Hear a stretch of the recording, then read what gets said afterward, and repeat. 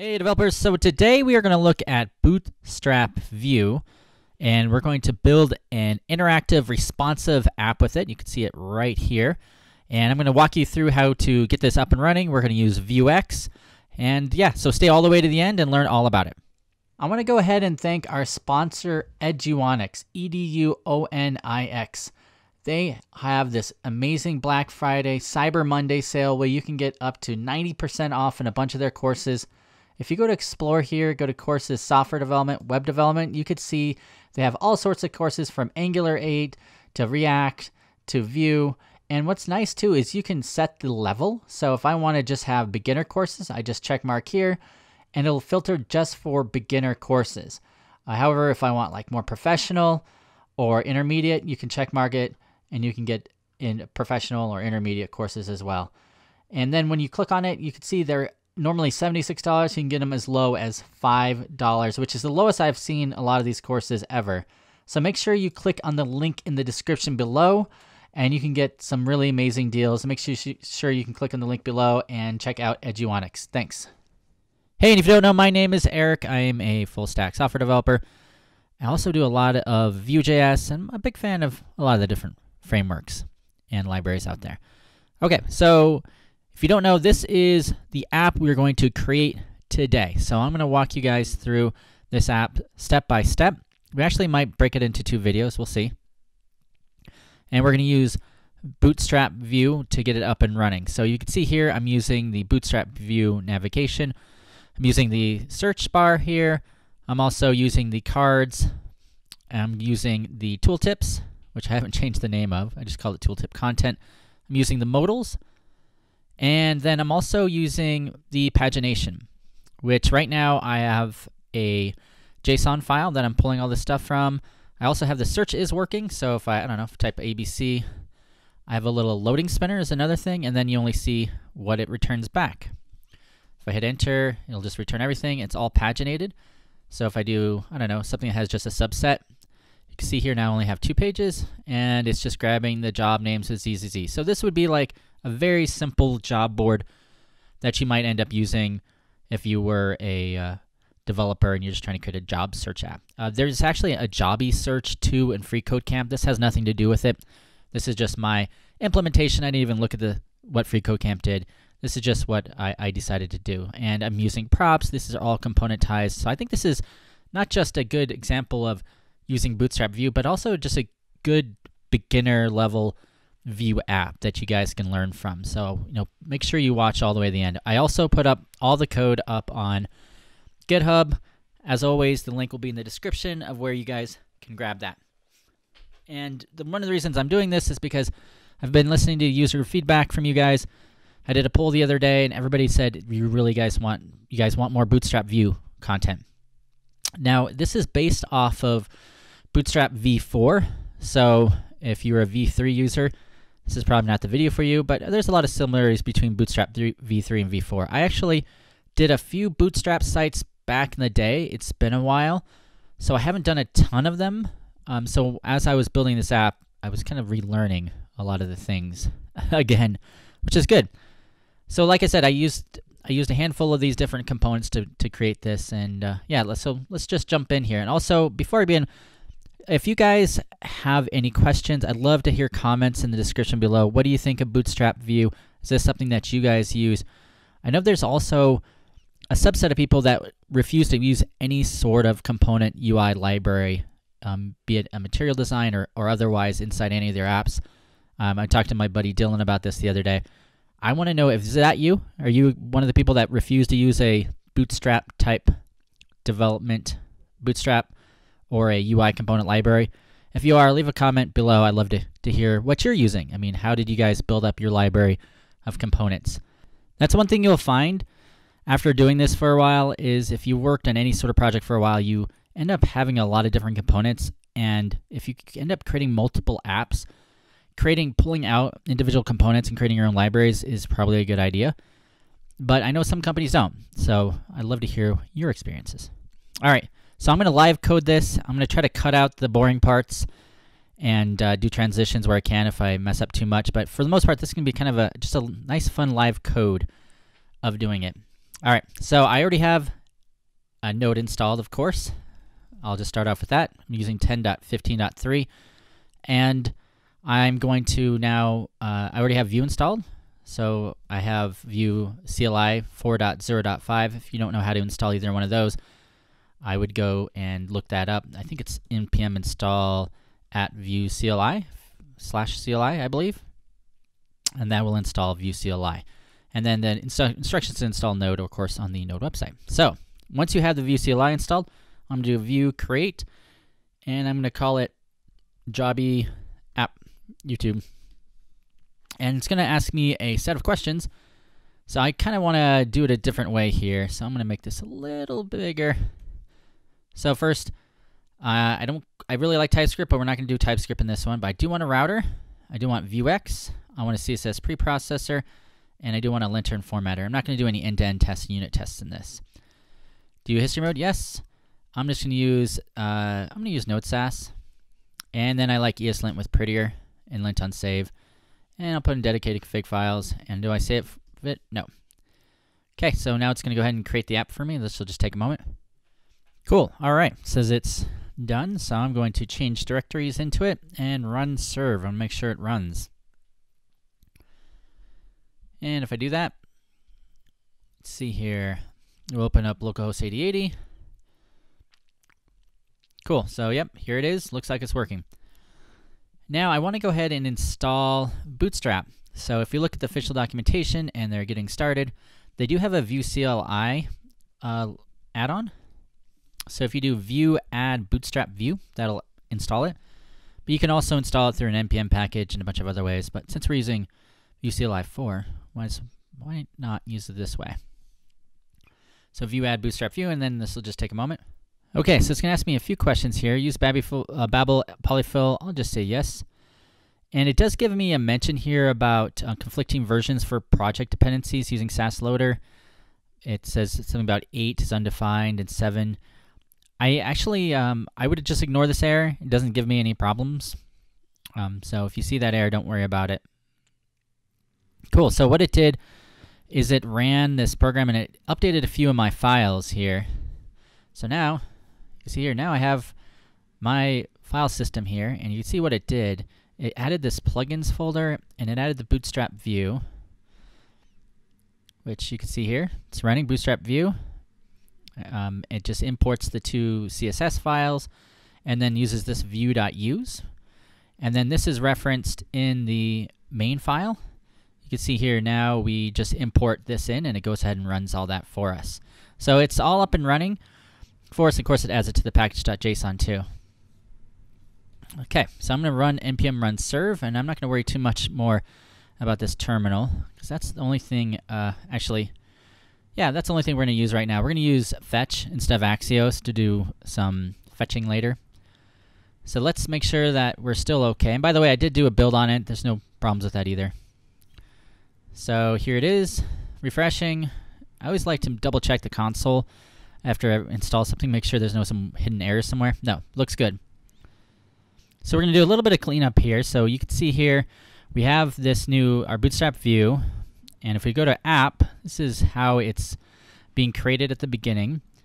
But what I really want to do is it loads this home view. This is, if you look here, it's the default route with /.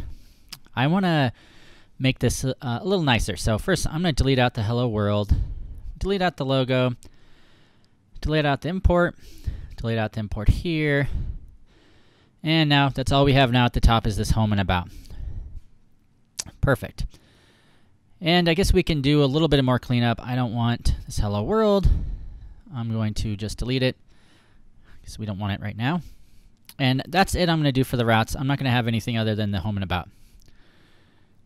So in our home, let's see if we can do the first thing is to create some kind of layout. So if we go back to Vue Bootstrap and we look at the grid system here, we could see that you have to always create this B container, and then you can create rows and then columns.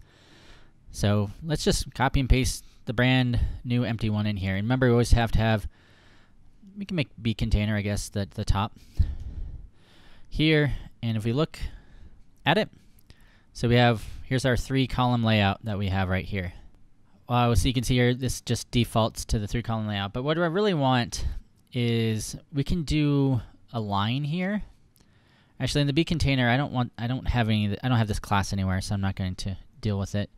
But in the B road here, I can put a line vertical, and then this should center everything that's in here.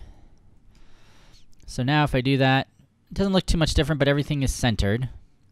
You could also, if you don't remember all the different commands, you can go here to this row, hit CLS, and you can just kind of look at the different ones in here. So like here's different margins, margin auto, large. And the way it works, and I'm probably not describing this very well, but with this you always use the B container at the top, and then you can use B rows and then B columns. And then in the grid options, you have this extra small, small, medium, large, and extra large, where you use this either SM, MD, LG, or XL, and these refer to different screen sizes. So you can have different behavior based on the screen size. So like if it's XLS, you can have 3 columns, or XL, you can have it 3 columns, but maybe on small mobile, you can have it 1 column. So that's the idea of it. So you can see here, this is a couple of different examples with the different column rows. You can also have it equal. There's also a ton of different built-in CSS classes that you can use, like width 100% that you can add in there. So just look through the documentation or look at the official Bootstrap documentation. You can see it. You can see that they can do here. This is column large 2, 1 of 3, and then this one is columns 12 for MD auto, and then large 2, 3 of 3. And you can see this is a way of structuring your content. But we don't really want that big of a deal. You can see here's the line V. So this is like you're using display flex and you're using justify or align content. You can either start, center, or end. But there's also align horizontal too, if you wanted to align things horizontal with align H. But for me, I'm just going to do align vertical center. And what I need to do now is I want to actually show cards. So let's see if we can create a really simple card here and begin with that. So I'm going to I'll create a column here. And then in this B column, I'm going to use a B card. And inside the B card, I'll put the B card text, which I'll do lorem 10. And then I'll add a B button, which is a button. And then from there, I can put a variant. And this is what color it's going to look like. So we can do primary. So there's a whole way you can customize your layouts in Bootstrap. But for now, we're not going to get too much into that. But just realize there's a primary look, secondary. Let's see if I can find it in the documentation. If you go primary, let's see, colors maybe, color, variants, the CSS mapping. Yeah, so you can see here that the primary, secondary, success. So these are the different colors, like blue is primary and then this green is secondary. You can, of course, I believe, update that in your SCSS. Yeah, you can go into your variables and overwrite them if you wanted to. See right here, you can go in and change it from primary blue to something else if you wanted to update that. So primary variant, and then we're going to call this, I don't know, apply. And one thing we want with this B card is we can give it a few options. First is we can give it a title. And we can go this, I don't know, this is a card. And we can also add an image source. So I'm going to just hard code it into picsum.photos. Image equals 25. Image alt, you can put alt text on it. I don't know. Job info. This will place it on the top. We can put tags on it, like it's an article. And then for style, we can do max width 20 rem. And then class, this MB is a margin bottom 2. So let's see what it looks like. Cool. All right, so we have a card. You know, it kind of looks like the card we have here. So yeah, it's just picking a random placeholder for the image and just having this text. And obviously none of this stuff does anything. So let's take a look what it looks like if we add in a few cards. So I'm just going to have, I think I'm going to have multiple columns here in just one row and see what happens. So I'm going to grab this column. I'm just copying and pasting it now. Paste it once. And I'll paste it twice. Let's do it one more time. Okay. So now we have 4 cards. And if you look at it, they all squeeze together, but they're not really reactive anyway. They just all seem to do the same thing. So let's see, can we make this a little bit more reactive so that way or responsive that is, so that way when we're in smaller screen sizes that it kind of stacks upon itself using just Bootstrap? Okay, so if we want to make this more responsive, what we can do is we can put bcolumn. Now if you remember from our layout grid system, we have different offsets. So for larger or smaller screens, we have different sizes. This MD for greater than 768, greater than 992, and greater than 1200. So we can set how big the columns are because it's a 12-column grid system. So if I put MD equals 3 here, MD equals 3, and I'm going to copy and paste that for all the different columns. So I'm going to add it to this one. So I could do this faster if I do this.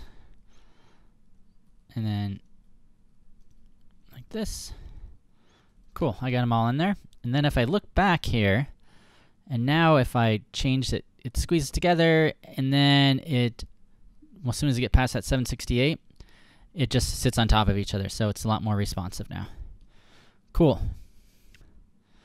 All right, so obviously we don't want to copy and paste bcard into a bunch of different times in our home component. So we probably want to do is refactor this into its own component.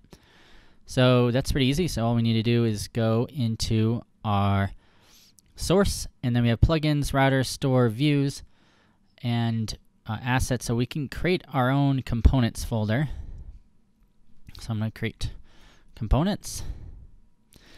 And then, because I think I accidentally deleted the component folder when I got rid of the hello world. And now I'm going to create a new file called jobcard.vue. And if I need to rename that, jobcard.vue. And now I can do my little snippet that I have called vbase. I have one of the Vue extensions that I installed, so that way I can just type some things and it creates it all for me. And I guess the easiest thing to do would be to go back into our home view. So one thing I like to do is split my screen when I'm using Visual Studio Code. That way I can kind of switch between them. So if I go to home here, I should be able to just copy. I'll do it with the column too. I'm going to copy and paste one of these. And I'm using Vim. That's how I'm doing the copy and pasting, by the way. Okay, so here it is. So now, since I have this component in here, I should be able to just, I'm going to go ahead and just comment all this out, all the bcolumn stuff. Make sure, nothing there, yep. And then I have to import in the component. So I'm going to import job card from, and I can use this little @ components job card.vue. And now I can just put it inside here, which I'm going to call it job-card and job card. And it's giving me an error that it doesn't like that I haven't actually used it anywhere. So I have this big B row. So I'm going to put job.card. Here it is. It looks kind of funny. Since I'm using it in a component, one thing I like to do is just remove this from here. See what it looks like. Okay, so it looks okay in there. It's just because I'm using it in a component, the columns get messed up because it's not in a B container. It's inside of a component. Cool, so it looks okay there. And now I can just copy and paste this a few times and see what it looks like. I'll see this is my, yeah, you can see here it's still working responsively. If I make it a little smaller, yep, looks okay there. Cool, so now I can just comment this out and delete it all, which I will do right now. All right, deleted. Okay, so that's still not too helpful. We have a few things we need to add. Of course, let's add in that nav bar that we wanted. And by the way, this job card, I had the B card. If you want to look in the official documentation again, I'm going to keep on referring you guys back to this. You can see all the different props and things you can pass to it. The B card text, the B card, the title, the text. If you look at the properties here, there's just tons of them: body class, title tag, header HTML. You can add footers too if I wanted to. So yeah, there's tons of stuff you can do here, but I am not. Yeah, you can see you can make a little footer right here, which is fine. So you could do like footer. So I'll just go ahead and add it here. Looks like footer, card footer. Now if you look at it, now I have a card footer on each one of them. Cool. All right, let's move on to the top navigation. So to do that, we have our components now, but we need some top navigation. So I'm going to create a new component again. I'm going to call it top, header.vue. And once again, I'm going to use my snippet. Now in this one, we're going to use a plain Jane B nav bar. And I'm going to cheat here. For the sake of simplicity, I'm going to just grab the B nav bar. And I'm going to take a look at it. So is that it? No, there's a few different nav bars that I like. The basic one is this one. So I'm going to grab this whole nav bar. We're going to start off with this. And I'm going to make it bigger so you guys can actually see it. I don't know a hotkey to like adjust the size of your split screen. If you guys know what that is, let me know. And cool. By the way, when I saved it, they're automatically formatted. It's part of using our prettier and our auto formatting. I think in my settings, open settings UI, I think I have like an auto save, auto fix on save. I have that turned on too. Okay, so we actually want to see this somewhere. So I'm going to go open up our app view. And so this is where the main entry point is. And it has this router view, and that's where all the routes get taken. But we really want to do is go ahead and add that navigation bar to the top. So I think right below this, we'll just add a top header. And of course, I need to now import it in. Now I don't have a script tag, so I'm going to create one. And once again, a snippet installed it for me. And then components is an object. Almost everything when you're adding these in Vue is an object. And I'll call it top header. And I'll do this top header. And of course now I have to import it in. So import top header from, remember the @ sign, make it a little bit easier, components top header.vue. Okay, now I just need to make sure you use it. All right, so let's see what it looks like. Let's see, did it work? I got a console error. Unknown custom element top.header. So there's a problem here, which I don't know why. Let's take a look to see if we can troubleshoot it. I forgot an N here. Components. There we go. So now we have our top bar here. And what I can do is, I don't really want these in here, but in my top header, I'm going to make a quick adjustment here. And I have the font really high too. That's another reason why I can't easily just. So I'm going to go to the top header. And I can actually get rid of this disabled here. I can put in a 2. So it does have a prop for 2 that I can put in.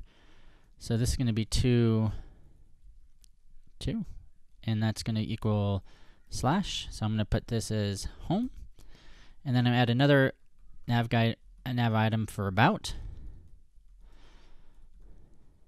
Okay. And let's see what else we got here. So now I have a nav and about. So cool. So now I can switch between my different routes right here. And I don't really like this how it's, I can't even see it. It's this kind of weird green color. So I'm going to make that white. And to do that, I'm going to make sure I don't have any errors. I'm going to refresh the page. No errors. So if I look inside here, I always forget what it is. If you come inside here, you can see this link right here. So I'm just going to copy that and go into my styles. And then I'm just going to put my color equals white. So this will be when the router link exact active is on the navigation bar for the anchor tag. So now it's white. So now it looks a lot better, I think. So we have these drop downs too for language and user, and we don't really need those. So I'm going to delete those. Let's see here. So here's our form. So I'm going to delete this drop down for both of these. Don't need any of this. And delete. Cool. All right, and we did save that. Okay, so now here's our nav bar. So we have our nav bar, we have our cards. Let's add a tooltip to the apply button right here. Well, let's do two things first. Let's go back to home. And we have our carbs here, but wouldn't it be cool if we can use a backend service to grab a JSON file and then display as many cards as we need? So that shouldn't be too bad. So what we need to do to get that working is to use fetch. We're going to use fetch, and we're going to create a JSON file. And that JSON file is just going to have some random text and the information we want to put in each one of these cards. So I'm going to cheat a little bit again. I already have a JSON file here that I created earlier. So I'm going to create it. So once again, I'll close a few of these. And I'm going to go to public, and I'm going to create a new file. And I guess I'm going to call it jobs.json. And I'm going to save it. So here's my JSON. All I have is the name of essentially if this was a job board, this would be the name of the job, and that's it. I mean, if I wanted to, I could create it like how many years of a service, blah, blah, blah, like a bunch of information about it, like maybe actually have the link to the picture instead of using that placeholder image. But for the simplicity of this demo, we're just going to have this name and ID. Okay, so now since we have the name and ID, let's see if we can actually grab that information and then populate it. So, by the way, I did put it in the public folder because essentially when you're using fetch or Axios, you're not using relative paths.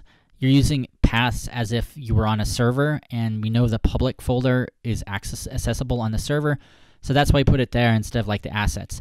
In older versions of Vue, and I believe Nuxt, you have a static folder, but this is a little different. So we want to be able to access it. So I'm going to create a new mounted hook. And something I always like to do is I create the methods. And inside this methods, I'm going to create a fetch data. And then this is where we're actually going to do it. And the reason I do this is later on, if you ever want to test, it's easier to test fetch data inside methods than stuff inside the mounted hook. And then we can also do things like mock the actual what fetch data returns and what fetch data does if we need to. Okay. Oops, so I'm going to close this. All right, so we have our fetch data here. And let's see what we want to do with it. I guess what we want to do is grab the data inside inside that JSON file first. Let's just see if it works. So we're going to make this async. And we're going to use fetch instead of Axios. So we're going to do response. I'm going to wait it, fetch, and I'm just going to grab jobs.json. And then I'm going to grab the value of it.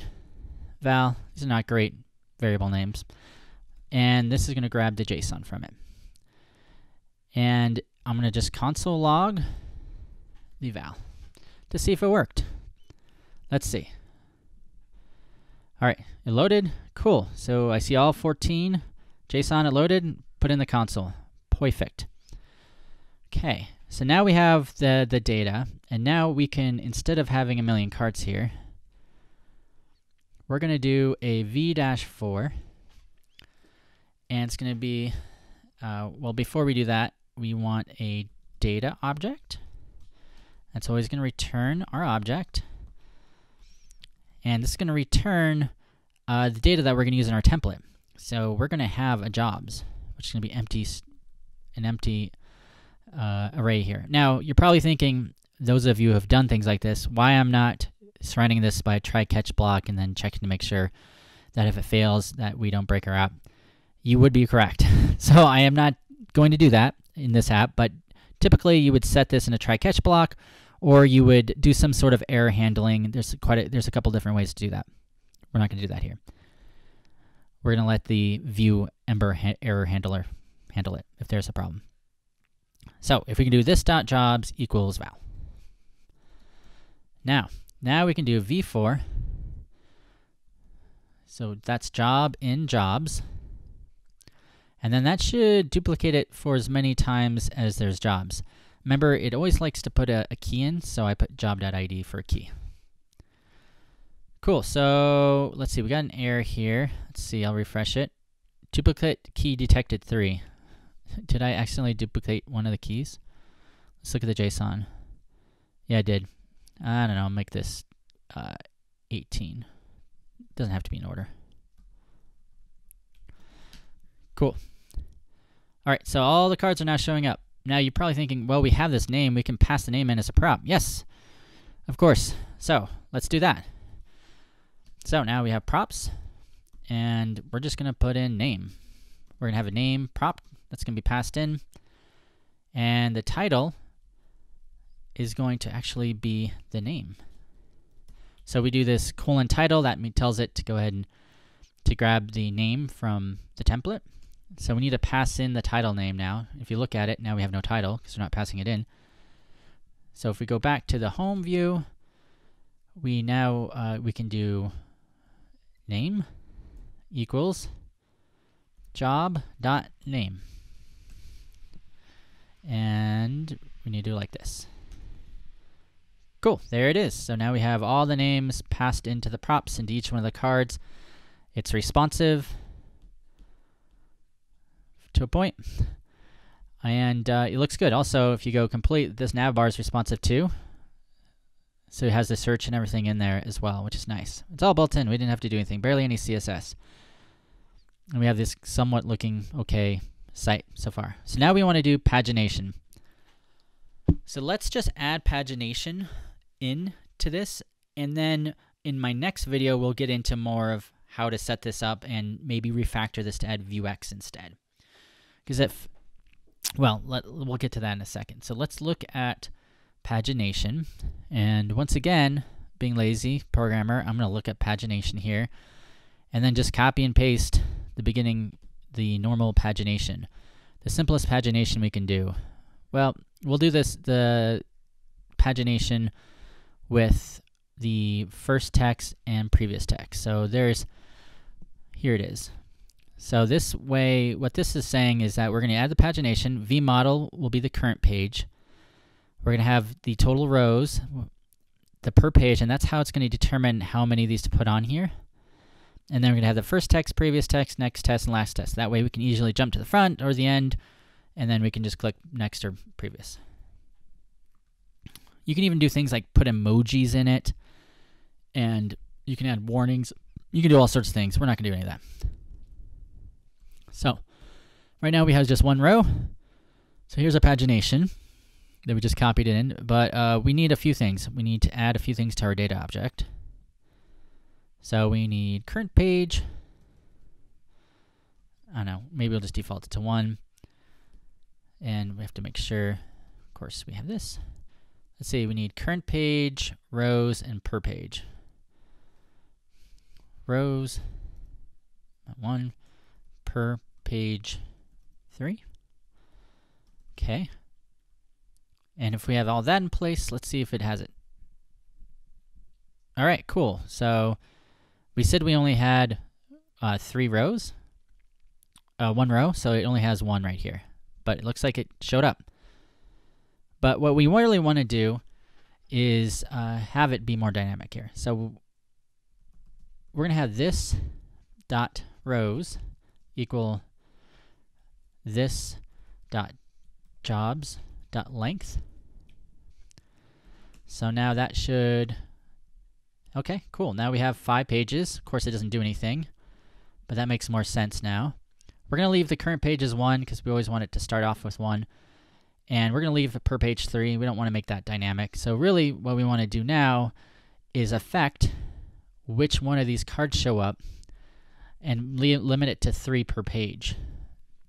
So this is where it gets a little tricky. Now normally, if you had a back-end system, you could do something like this, where we would, on every single input, so I would come up here, and I don't know, I'll put on input, I would get the pagination records here. So let me make sure I have it. Yeah, so I would do paginate, and then I would pass in maybe the current page. And then in my methods, I would create a new method called paginate, and I would have the current page. And then I would do something here where it would actually go to the back end in some sort of file and some sort of system, paginate, it's current page. And so that way, every time, let's see, paginate, every time a, so did that work? It says paginate, but I don't see, maybe I'll do this. I'll just put current page. Let me make sure the current page is showing.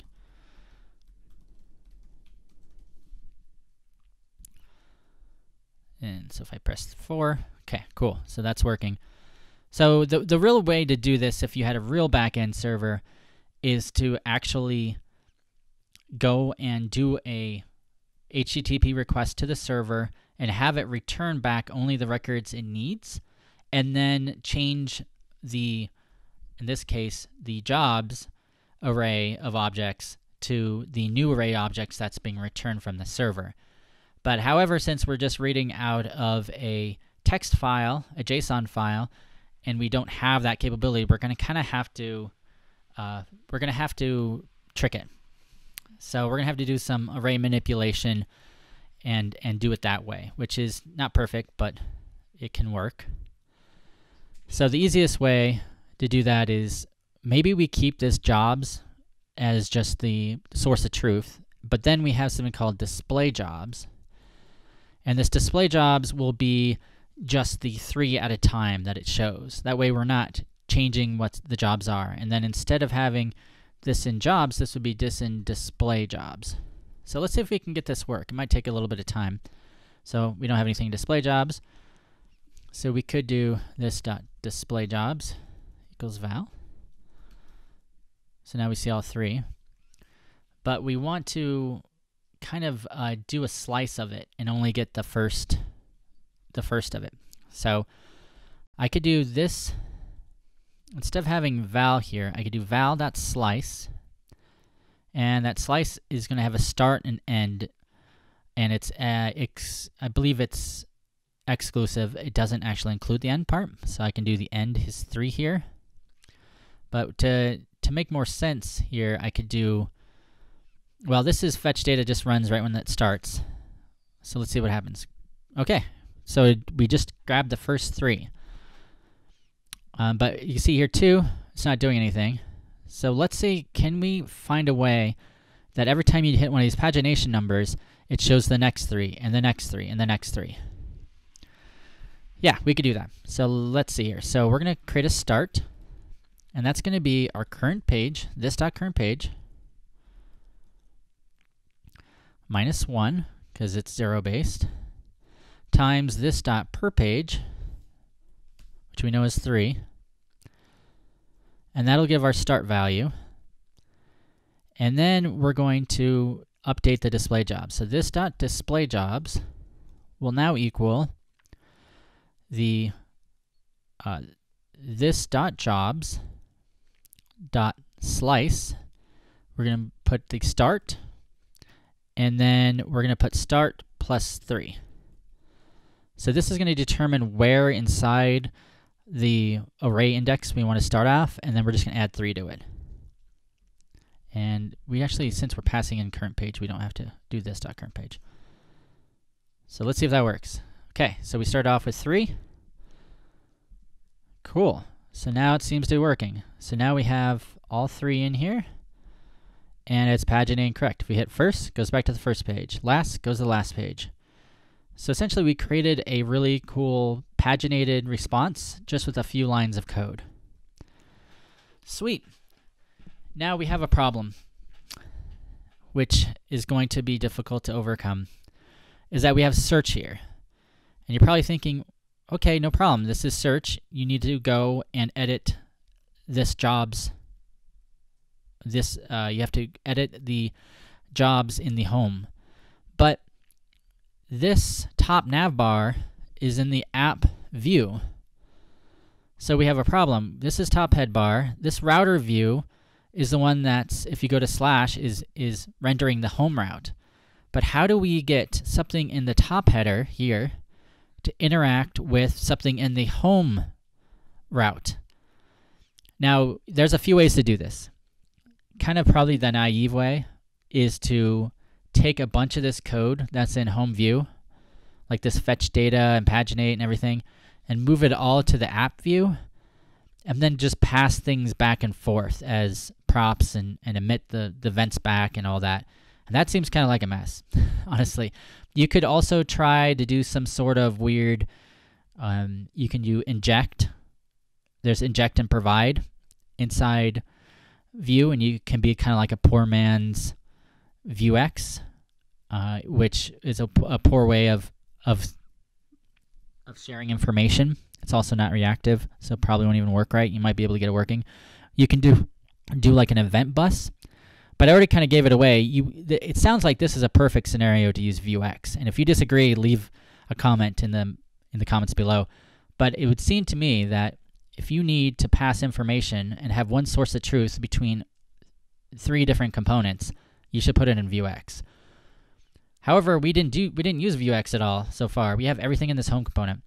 So this is where we need to do a ton of refactoring, and I think this is a good place to stop. So in my next video, we're going to refactor this to use Vuex. We're going to move everything into the store. We're going to get the search working, and then we'll also add in a few last things like the modal and the loading spinner. So yeah, leave a comment below. Thanks.